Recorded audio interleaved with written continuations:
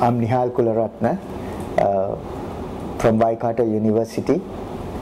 My passion for electronic engineering started almost at the age of 6. When I lived in a small country, Sri Lanka, in the Indian Ocean, during the month of May, there were some very comprehensive decorations done for the Buddhist festivals. Huge flashing lights, thousands of flashing lights on these pandals depicting Lord Buddha's life. So now I was trying to see how these lights are flashed in various nice sequences. Then when I peeped onto the back of these decorations, I saw a huge piece of timber turning with electrical connections made and broken in various sequences, where this big roller was run by an electric motor. So then I started learning the switching involved in these kinds of decorations. So that hooked me onto this thing, and I started building tiny models of those decorations with tiny little things which I was turning manually. And that passion came all the way into my university life, and when I was entering the university, I was determined to be an electrical engineer. But at that time, most universities in the world in 1970s, they did not have any electronic engineering type programs. They had only electrical engineering. So I selected electrical engineering and picked more electronic engineering subjects. Then during my university time, as a hobbyist, I used to build transistor radios, amplifiers, etc. for the fun of doing it, and some of my friends had my products playing in their rooms, listening to FM channels and various other things. So that gave me a very practical footing on fundamentals of electrical engineering. For example, when I was doing my university entrance exams in the school, I was quite thorough with the transformer fundamentals, which I was learning that in the university only in the second year, not even in the first year. So my practical opportunities and the passion gave me a very good start to electronic engineering career. Then at the end of my graduation, I was offered a university lecturer's position in a university with the option of going for postgraduate opportunity abroad, but I didn't like teaching at that time. I said bye to that job in 6 months' time, went and joined the airports as an electronics engineer, working on ground equipment like communication systems, navigational aids, and similar systems.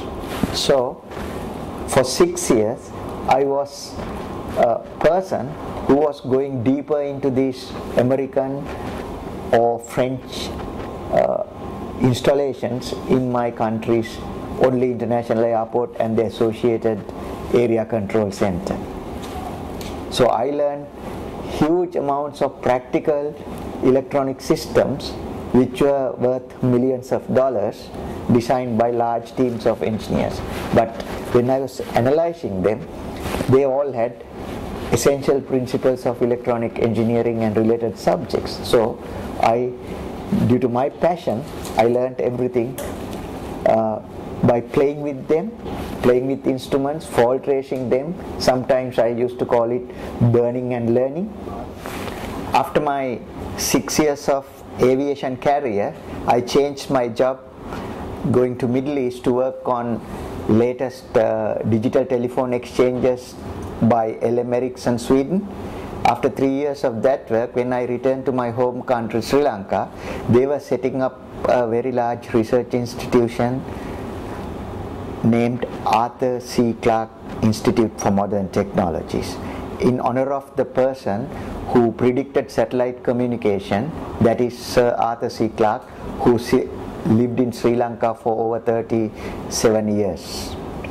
So when I was hired by that institution as a R&D engineer, I went back to my aviation and telecom engineer times with my trainings I received in United States, France or UK.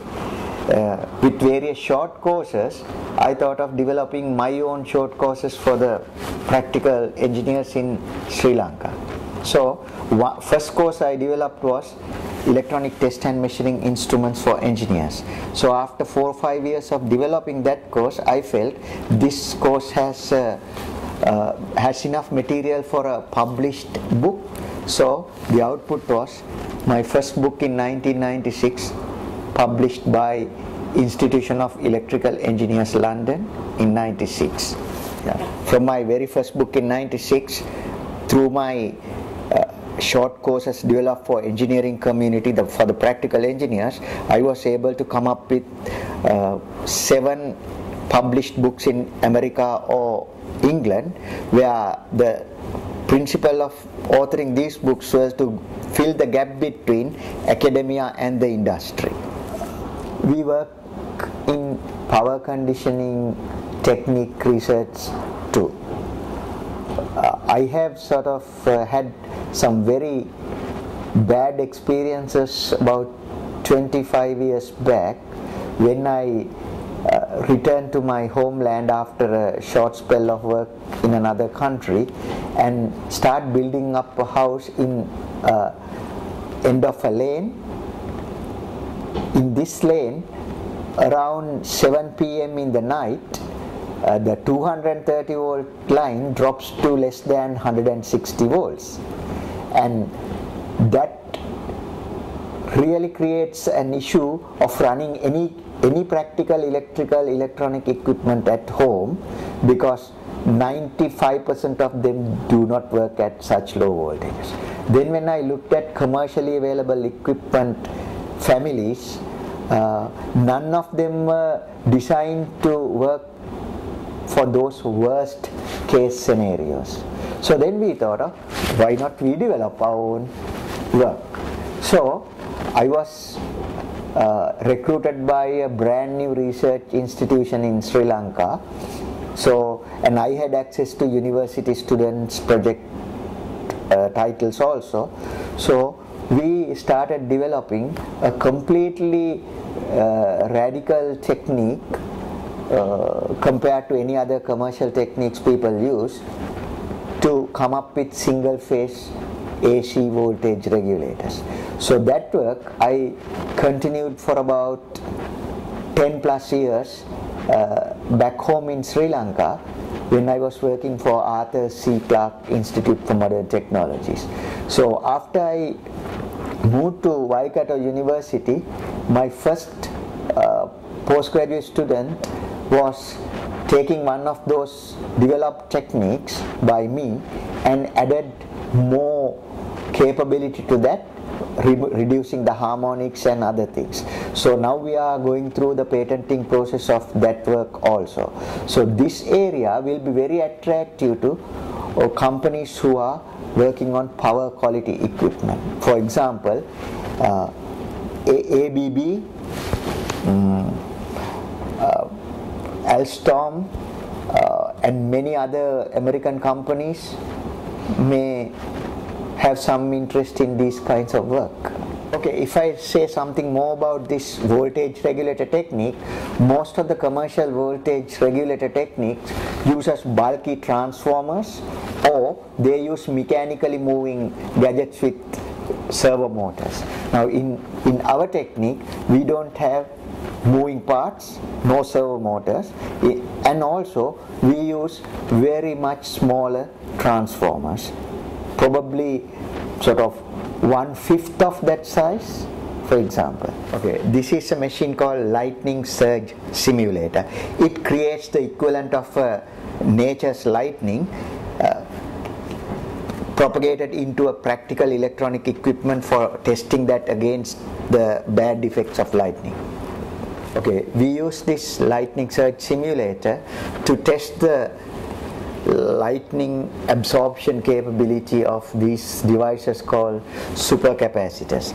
When you look at the supercapacitors, they are rated for very low voltages, like less than 3 volts practically. Now this is 2.7 volts capability, but because these are able to store huge amounts of energy, short duration lightning can be absorbed into these ones without damaging them. We have done a piece of research about 2 years back, and we have collected practical information to prove that effect, which is published information right now. So now we are trying to develop various practical techniques for lightning surge absorbers or surge absorbable uninterruptible power supplies like equipment, using these research capabilities and these new devices like supercaps and similar devices. The best example I could give you is from where I was having my previous life of electronics in Sri Lanka. In Sri Lanka, for example, you had 2 very bad monsoon rain seasons. When the monsoon rain seasons, it starts with severe lightnings where you cannot sleep in the night.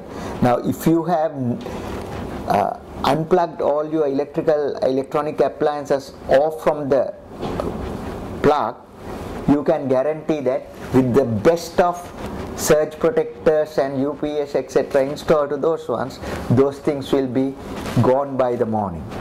So into those kinds of worst case scenarios, our research will be very attractive. On a worldwide basis, the lightning damage to electronic equipment and the loss of services due to that effect could be in hundreds of millions of dollars a year, right?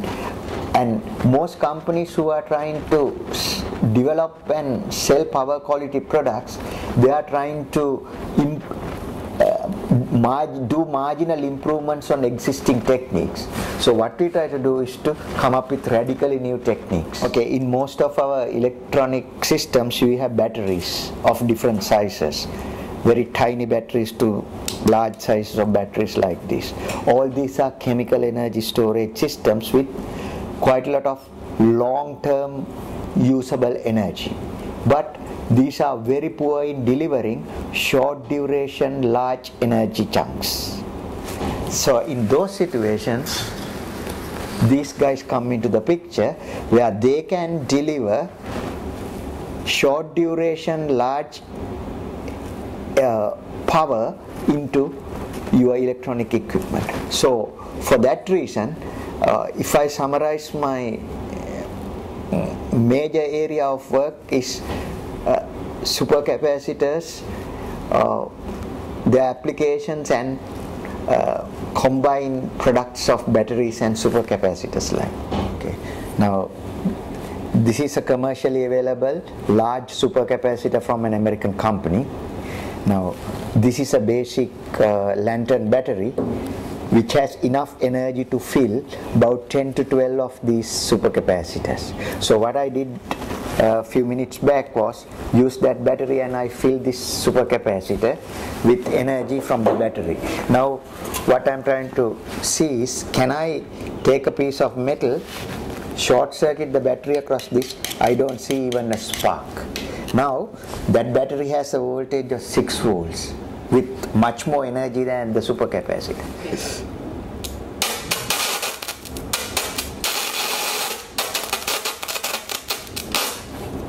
Okay, these are some extremes of supercapacitors.